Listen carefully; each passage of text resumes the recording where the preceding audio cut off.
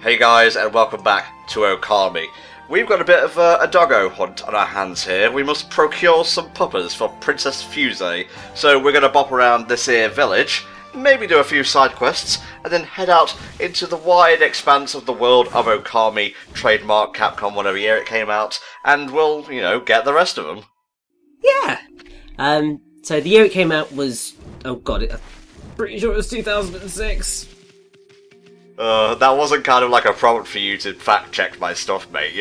I have to say whatever to get these, parts off the ground. These intros are just basically poetic nonsense at this point.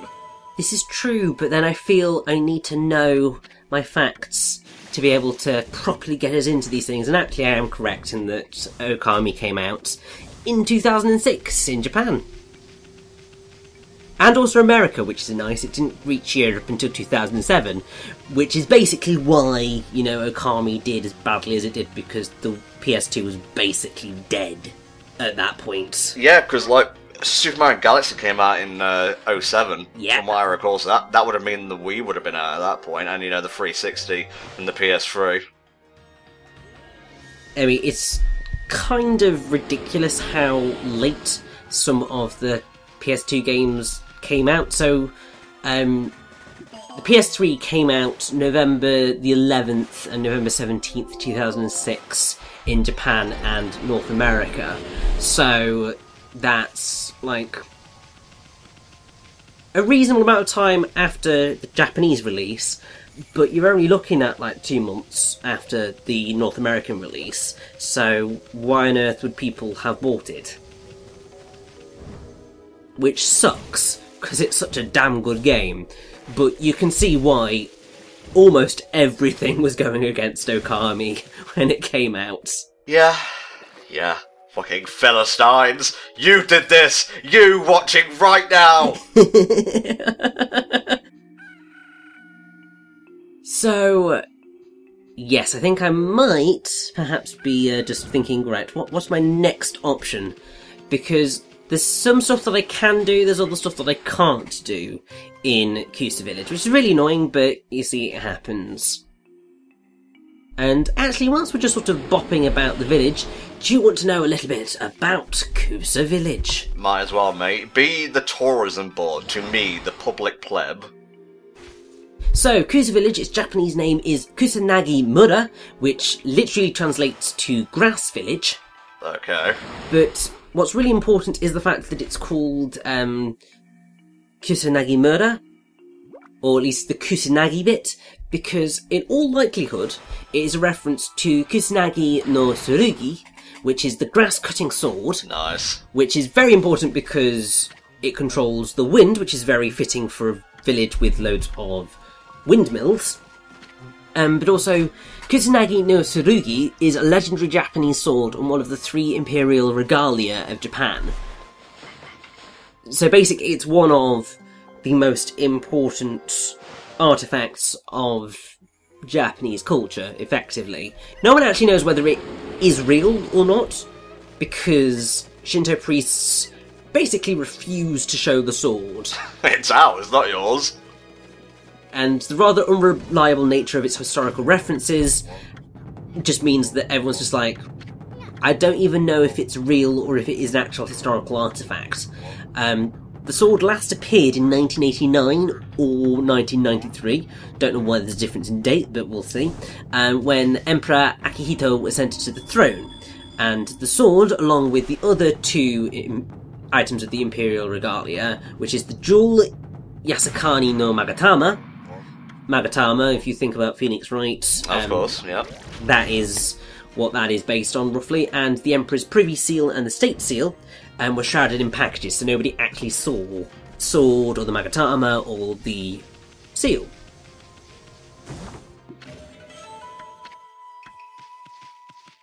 It's kind of strange, but something that's also quite fun is that originally the sword was called Ama no Murakumo no Tsurugi, which is Sword of the Gathering Clouds of Heaven. Wow. But it later changed to the more popular Kusanagi no Tsurugi. I was going to say, Kusanagi is a term or a word I've heard before. You would have done, because it is just one of those quite famous things. So I'll give you a little bit of the history. I can't go fully into it because it does actually spoil a few things in the plot that's going to take place. Yeah, just if you get to a spoiler, censor it, okay? Yeah, so according to Kijiki, which I think is one of the Japanese texts, the god Susanoo encountered a grieving family of Kunitsukami, gods of the land, headed to Ashinazuchi in Izumo province. Right. When he inquired of them, they told him that their family was being ravaged by the fearsome Yamata no Orochi. Very important. And then, spoilers, which I can't go into. But basically, for defeating the beast, he found the sword Ame no Murakumo no Tsurugi. Ame? Well, no. So he presented the sword to Amaterasu, because obviously Amaterasu is his sister in actual Japanese mythology, to settle an old grievance, because basically Susanoo was a dick. Yeah. And then eventually, generations later, in the reign of the 12th Emperor Keiko, the sword was given to the great warrior Yamato Takeru as part of a pair of gifts given by his aunt, Yamato Hime no Mikoto, the Shrine Maiden of Ise Shrine, to protect a nephew in times of peril. These gifts came in handy. I'm basically just quoting Wikipedia at this point, but it's helpful. It's fine, don't worry about it. These gifts came in handy when Yamato Takeru was lured onto an open grassland during a hunting expedition by a treacherous warlord. The lord had fiery arrows loosed to ignite the grass and trap Yamato Takeru in the field so that he would burn to death. He also killed the warrior's horse to prevent his escape. Desperately, Yamato Takeru used the Ame no Murakumo no Tsurugi to cut back the grass and remove fuel from the fire, but in doing so he discovered that the sword enabled him to control the wind, and caused it to move in the direction of his swing. Taking advantage of this magic, Yamato Takeru used his other gift, Fire Strikers, to enlarge the fire in the direction of the lord and his men, and he used the winds controlled by the sword to sweep the blaze towards them. Got him! In triumph, Yamato Takeru renamed the sword Kusanagi no Tsurugi, Grasscutter Sword, to commemorate his narrow victory and his escape. Eventually, Yamato Takeru married and later fell in battle with a monster after ignoring his wife's advice to take the sword with him. So he had this badass sword, What a dumbass. saved his life, and then he didn't take him with him the next time he was going into a difficult battle. He was an idiot. It wasn't the sword who did that cool stuff, it was me. You know, it was all me. Exactly.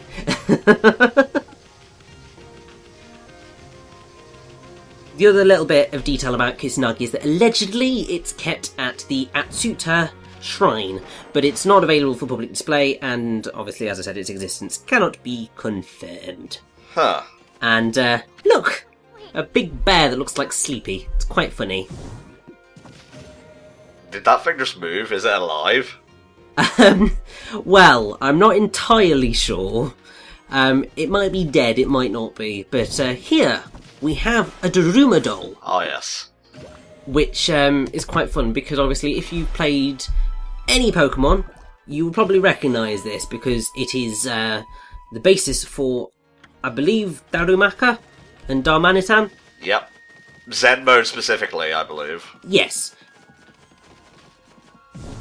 So it's a hollow, round Japanese traditional doll modelled after Bodhidharma, the founder of the Zen sect of Buddhism. Well, there you go then, yeah.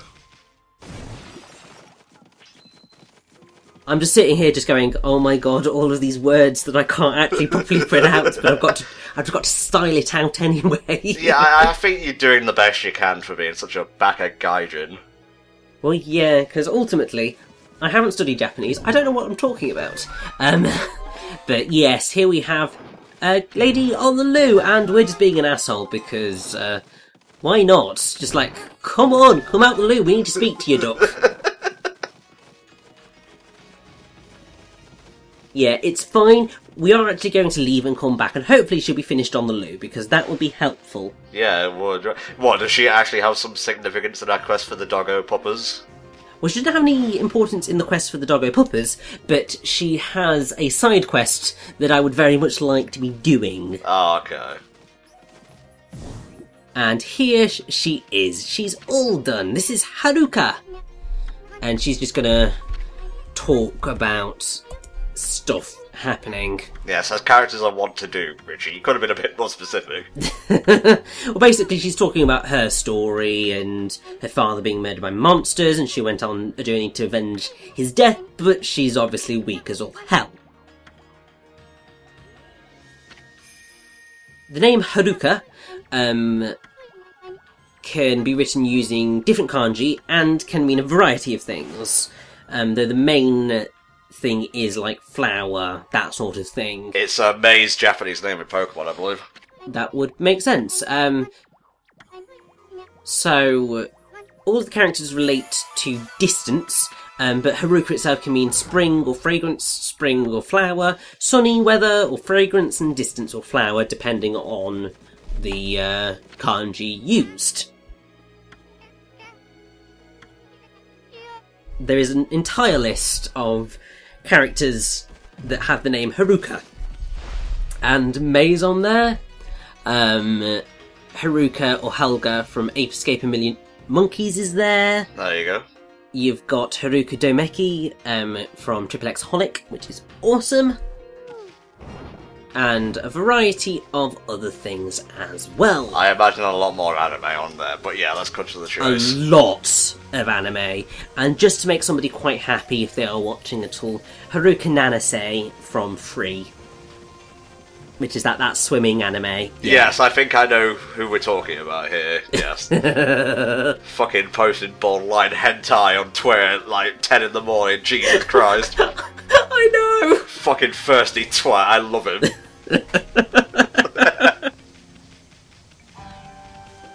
So, we are, I believe, getting quite close to wrapping up everything that we can possibly do in Kusa Village. Obviously, we've got that manifest now, which as soon as we head out into Taka Pass, we will try to deal with. Uh-huh.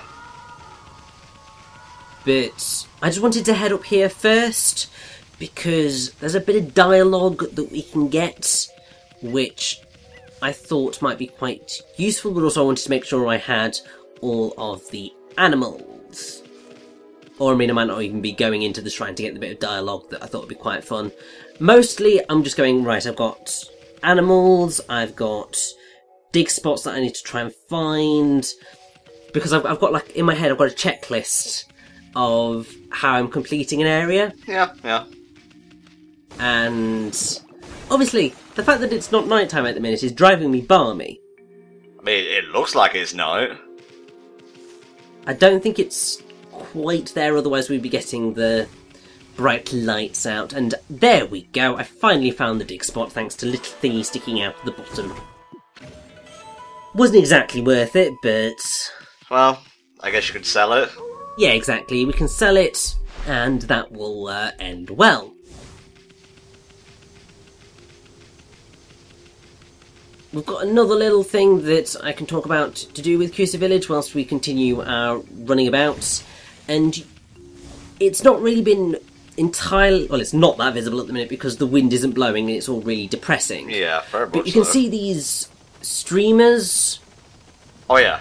That should very much put you in mind of something that's very common in Japan, which is koi no bori, which is the carp streamer.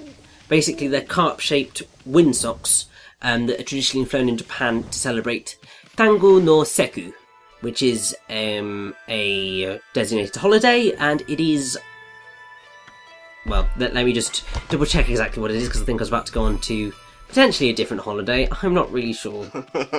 Yeah, that would be egg on your face and no mistake, right? So, Tangu no Seko is also known as Ayame no Hi, which is the Iris Festival, and it's one of 5 annual festival ceremonies traditionally held at the Japanese Imperial Court called Goseku. And the Tan means beginning, the Go means horse, referring to the Chinese zodiac. Seku means a seasonal festival, so basically it's the beginning of the horse, in a way, which is strange. The horse's beginning. Really dramatic, actually, when you say it like that. And until recently, the holiday was known as Boys' Day, Okay. also known as Feast of Banners, while Girls' Day, Hinamatsune, was celebrated on March 3rd. But then I think they decided, yeah, let's just stop that and make a day to celebrate happiness of all children and to express gratitude to mothers. So the holiday was renamed Kodomo no Hi, so it was children's holiday, basically. Okay. And before the day, families raised the carp-shaped konyabori. Basically, they are carp because of the Chinese legend that a carp that swims upstream becomes a dragon. And the way the flags blow in the wind looks like they're swimming. One for each boy or child display a Kintaro doll, usually riding on a large carp. And they also have the traditional Japanese military helmet, the kabuto. And basically, Kintaro and the kabuto are symbols of a strong and healthy boy. And I think that pretty much covers everything. There's also stuff to do with food and all sorts, but you get the main gist of what the holiday is there. And actually the whole thing with fish, like carp swimming up stream, I'm pretty sure that is the basis for Magikarp and Gyarados. Yeah, makes sense. So obviously you've got a carp that transforms into a dragon by swimming. It's quite fitting, actually. And just goes to prove that Pokemon is fascinating for its cultural references. It really is. Like, it's very, like, it's deceptively simple. Yeah. Like, these references and whatnot. But as, you know, we've been discussing at this part, or rather, you've been discussing and I've just been going, every so often. It goes further than you might believe. Ultimately, even if you don't realise it, you are subconsciously getting taught about Japanese culture. It's not explicit in any way, unless you actively delve into the whole thing, but you are just getting introduced to these concepts that you wouldn't necessarily otherwise come across, and I find that quite fascinating. And also I love it because it's just fun, because it's learning without having to sit down and just do the boring thing of going, oh, I'm just going through a dull textbook that doesn't necessarily make things exciting. It's entertainment, mate, and I love that. It's like stuff like Magic School Bus and fucking the old Bill Nye stuff, Beakman's World, etc. Obviously that's television shows, I guess you could say Captain Planet to an extent. I mean, it's got Jeff Goldblum in it, you know, you can't get more edutainment-tastic than that.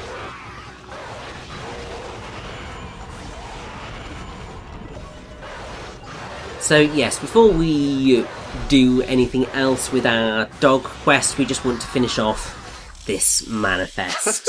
Weirdo the Abhorrent, what the hell? There's some glorious names that go on during these manifests, and I just love them because it's just basically just like negative name, the negative thing. Pushing Eyes the Despise, what the hell? Yeah, Curse Guild the Repulsive. Like, these all sound like really good supervillain names. Yeah, just like, you go to a battle, Lord Zed.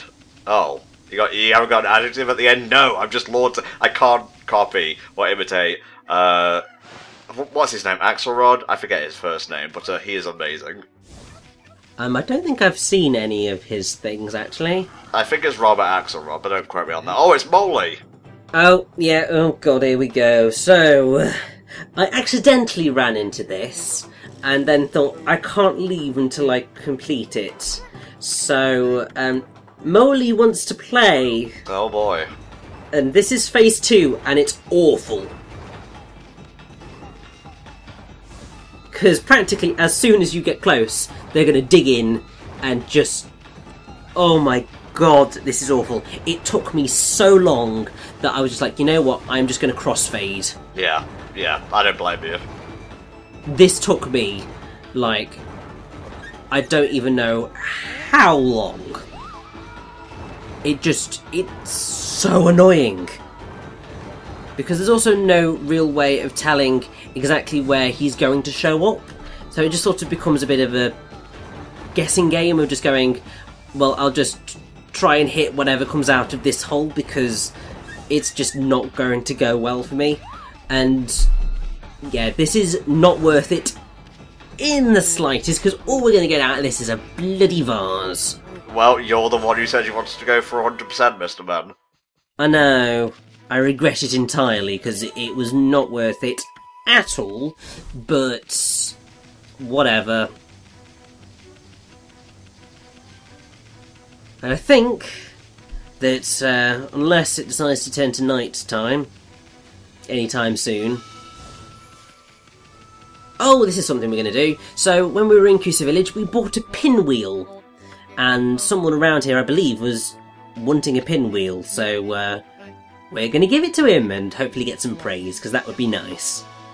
Here is a free thing. Do you like me now? Yes. Challenge achieved. This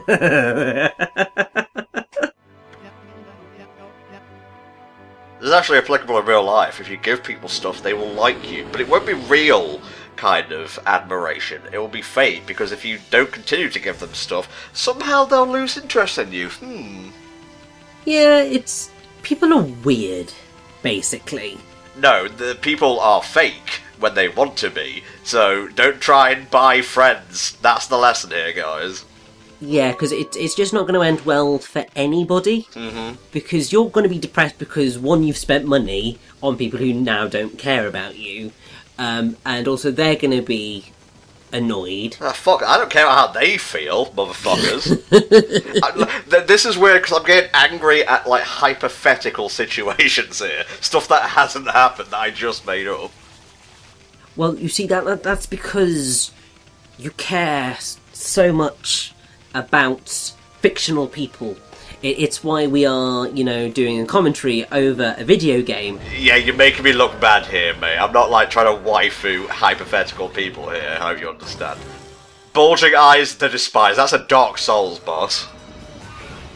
But yeah, Tom, honestly, I wouldn't worry about caring about fictional characters, because you're talking to Muggins here, who basically has cried at every single Professor Layton game to date, bar perhaps Miracle Mask, because that one annoyed me. No, I'm not talking about fictional people. I made up a hypothetical situation about fake friends. I wasn't talking about anyone in particular. They're not fictional characters, they just don't exist, period.